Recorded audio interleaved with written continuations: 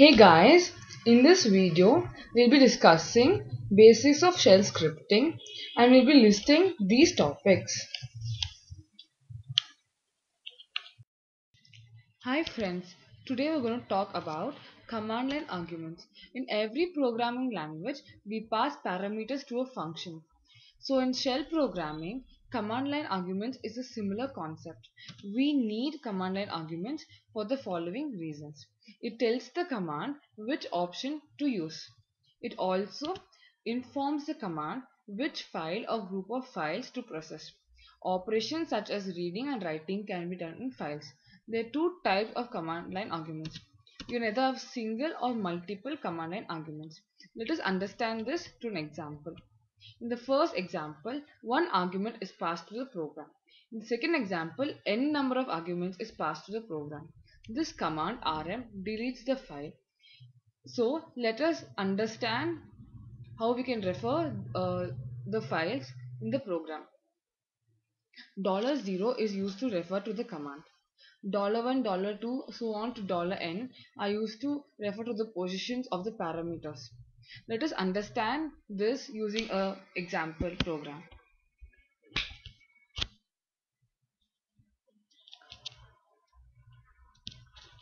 So you already saved the file. We're going to open it using gedit.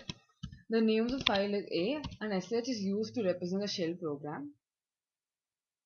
So basically in the program there are 4 echo statements and they display the arguments which are passed during the runtime $1, $2 and $3. Any argument which exceeds 9 has to be represented using flower brackets. So we save the program, we go to the terminal and we execute the program sh filename dot sh. So type the arguments you want to pass: Sunday, Monday, and so the output is the arguments which we passed during the runtime. The first and the second argument is displayed, but the third and the 12th argument is not displayed because we have not passed it during runtime. So now let us go on to the next topic. Let us see the various arithmetic operations in shell. So now let us understand this by a simple program. So let us create a new program, gedit, program name .sh.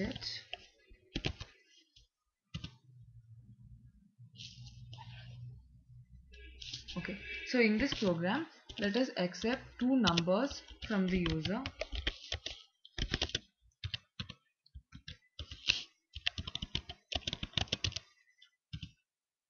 Now let us perform the operations addition. To perform the addition operations, we use escape sequence followed by the expr keyword. To access the value of the variables, we use a dollar symbol before the variables. To make sure there's enough space between the operators and the operands, let us close this by escape sequence. Let us perform the other operations, subtraction, multiplication and division the same way. Only the operators the operators for the multiplication changes. We use a backslash and a star for multiplication. Now let us save this file.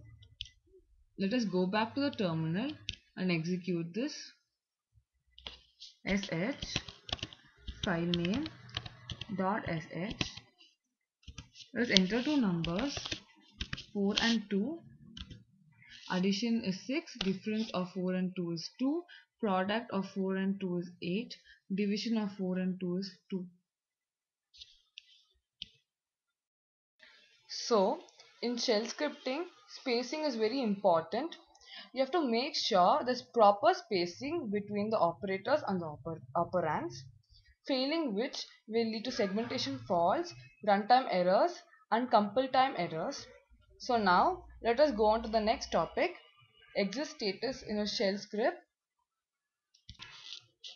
So, for every program in shell scripting, it is very important to know the exit status of a shell script.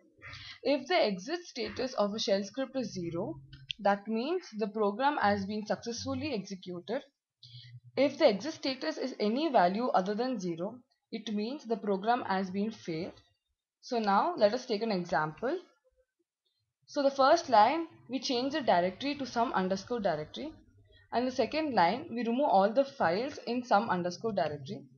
So now let us consider a situation where some underscore directory does not exist. Then the command cd $some underscore directory will fail and the directory will not be changed. Then all the files in the current working directory will be deleted. To check the exit status of a shell script, we use the environment variable $. Now let us consider code to check the exit status of this command. So first we change the directory to some underscore directory. Then we check the exit status of the command. If $? is equal to 0, then we remove all the files in the directory. Otherwise, we display the error message and we exit to the terminal. Now, let us consider a simple command. So now, first let us clear the screen. Let us consider a simple command cal. This is a calendar command which displays the calendar. So now let us check the exit status of it. Echo $? The exit status is 0, showing that the command has been successfully executed. Now let us consider some other command like cal. This shows a lot of errors because it's an invalid command. Let us check the exit status. The exit status is 127, which is some other value other than 0, which shows that this command is failed and it is not valid. So, exit status of a command is very helpful in debugging. It helps us to detect errors easily. It makes the program less error prone. It also makes it very efficient. So, let us see our next topic, which is decision control structures in shell. So basically, decision control structure in shell is fundamental control statements that allow shell to make decisions and execute statements conditionally. So let us see day-to-day life examples. When I watch a movie, I like to eat popcorn. If I'm not in the mood to study, I will go to sleep. So here the words I watch a movie and I am not in the mood to study are conditions based on which decisions are taken. This similar concept is implemented in shell. So different types of decision control structures are simple if statement, if then else statement, if then elf fi statement, case esac statement. So let us see them one by one. First is simple if statement. So first the expression is evaluated. If it turns to be true, the statements are executed. Otherwise we come out of the loop. So here we use comparison operators like greater than, less than, equal to, etc. So let us go on to the next one. If else if I statement. So this is the next form of control statement where shell allows us to execute statements in a more controlled way and we can make decision between two choices. So first the expression is evaluated. If it is true, statement 1 is executed. Otherwise statement 2 is executed. Let us go on to the next structure. If elif fi statement. So this is one level advanced form of control statement which allows shell to make correct decisions out of several conditions. There's nothing special about this code. This is just a series of if statements where each if is part of else clause of previous statements. So here first the expression is evaluated. If it is true, the corresponding statement is executed. Otherwise a series of else if statements are evaluated. If none of them are true, then the statement in the else block is evaluated and we come out of the loop. So let us see an example. So here the two variables a and b. So first we compare them. If they equal, we have a display statement telling that both are equal. Then we check if they're greater than in the else if statement. Then accordingly we have a display statement telling that a is greater than b. Then we have another else if statement to check if a is less than b. And accordingly we have a display statement. If none of these conditions are satisfied, we have a else statement. We go on to the next structure, case Isaac statement. So this handles multi-way branching where every condition depends on the value of a single variable. It is more efficient than repeated if else. So here the word is matched with every pattern available. So if it matches with a pattern, corresponding statements are executed. Otherwise, statement in the default block are executed. Example, we have a fruit called kiwi. So here we compare that fruit with the available patterns, apple and banana and kiwi. So whichever matches, accordingly we have the echo statement. So here kiwi matches with kiwi and the echo statement will be New Zealand is famous for kiwi. So the next topic is loop control structures. So loop control structure is basically a powerful programming tool that enables you to execute a set of commands repeatedly. So basically,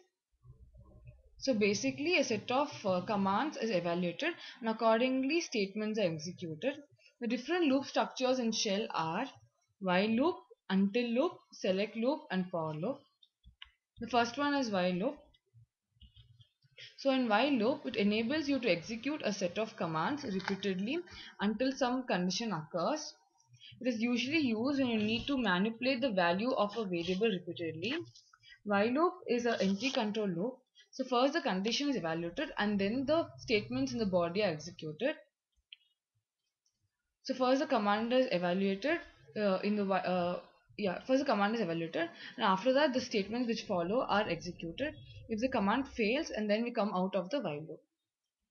Let us take a simple example. Your count is initialized to 1. So while the value of count is less than or equal to 3, the value of count is displayed and the uncount is incremented. So the output is 1, 2 and 3. When the value of count becomes 4, the condition fails and we come out of the while loop. The next loop is until loop. Until loop is negation of while loop. So until a command is false, set of statements will be executed. Let us take an example. So here a is 0.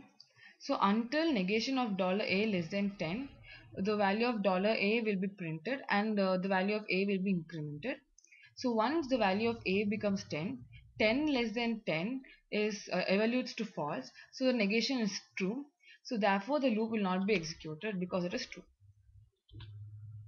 The output is 0, 1, 2, 3, 4, 5, 6, 7, 8, 9. The next loop is select loop. So it provides an easy way to create a numbered menu from which users can select options. So basically select loop is a combination of for and switch statements.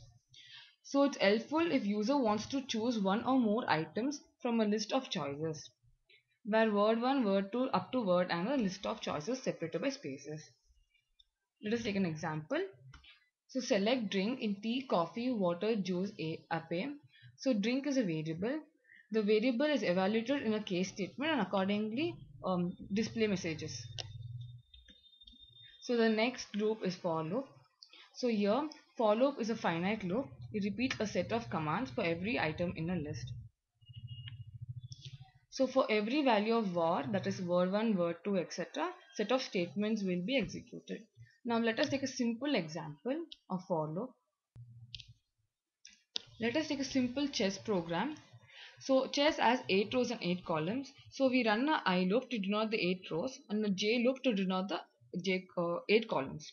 So basically if the sum of the row number and the column number is even, then we apply white color background, otherwise we apply black color background.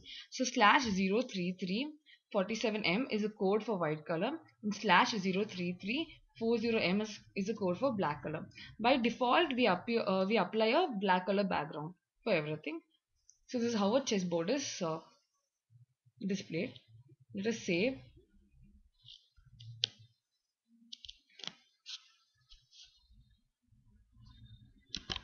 sh chess.sh and the chessboard is displayed.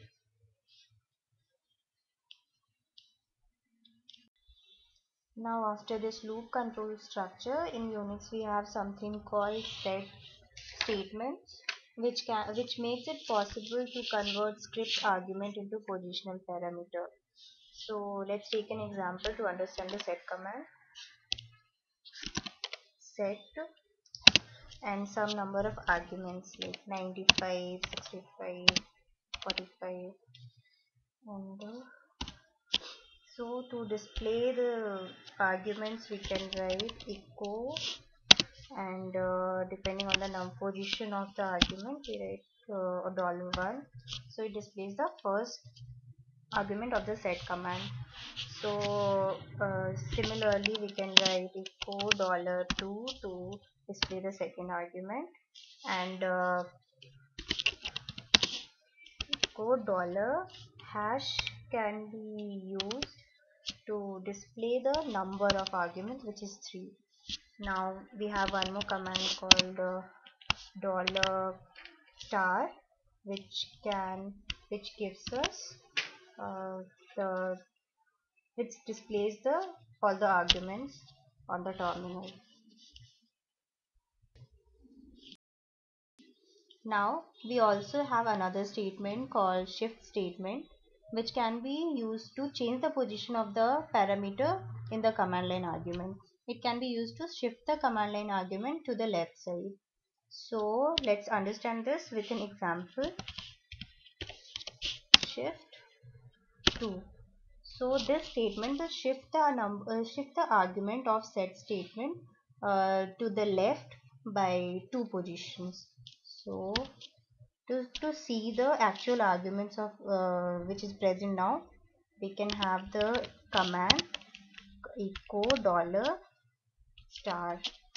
So now we have only 54 in our argument list. That is the 95, 56, 54 is shifted to left by 2 positions.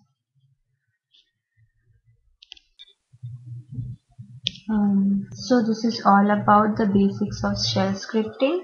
Hope you find this video useful and helpful for you. Thank you so much for watching the video.